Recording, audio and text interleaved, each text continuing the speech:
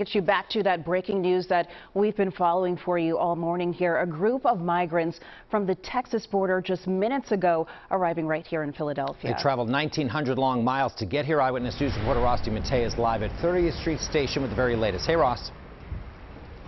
Hey there, Jim and Janelle. As expected, that group of about 30 migrants arrived here at 30th Street Station just shortly after 6 o'clock this morning, and that was the timeline as promised by Texas Governor Greg Abbott. We know that these migrants are coming from Del Rio, Texas, and they were directly sent under the supervision and orders of Texas Governor Greg Abbott. We watched as they arrived here right around 6:05, 6:10, and were immediately greeted by city leaders, different community organizations. They had boxes of supplies, mostly clothing, ready to go just in case they weren't properly dressed, although it seemed like many of those migrants were properly dressed. I counted about 24 of them. Most of them were women. There were some children mixed in.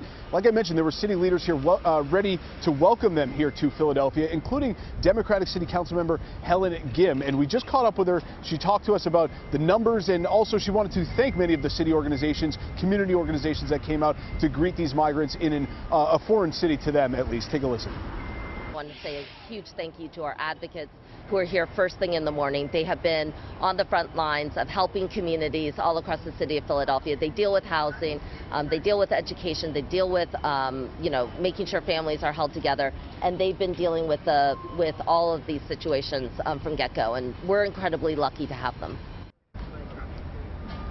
And Councilmember Gim also gave us an update on what she believes the final numbers to be. She says she thinks there were 28 migrants on board that bus. Some of them were children, like I mentioned. She also mentioned specifically one of them, a 10-year-old girl, showed up feeling under the weather, which she found very disappointing. We didn't know what kind of condition these migrants would show up in, and she believes that that girl was dehydrated, feeling sick, but is expected to be okay, so she's thankful for that. But again, she threw the blame back on Texas Governor Greg Abbott. I asked her if she is concerned about more buses of migrants coming here to Philadelphia, and she says not worried about that right now. The city is prepared to welcome more migrants if and when they come, but she believes that the word of Texas Governor Greg Abbott cannot be trusted. She believes that he is an attention seeker, in her words, and she doesn't believe that we can rely on his word to form our city's plan going forward as these migrants may or may not continue to arrive. Of course, we'll be continuing to follow this story. We believe that this initial group of migrants was taken to North Philadelphia to a welcome center where they will be greeted with more